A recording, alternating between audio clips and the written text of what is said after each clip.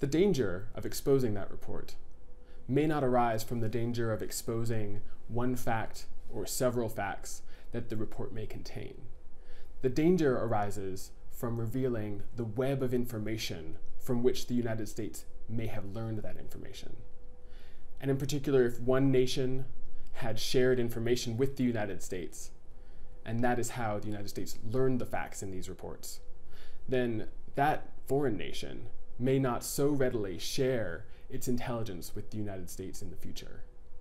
And the loss of that foreign intelligence could undermine the United States' national security interests and could risk American lives.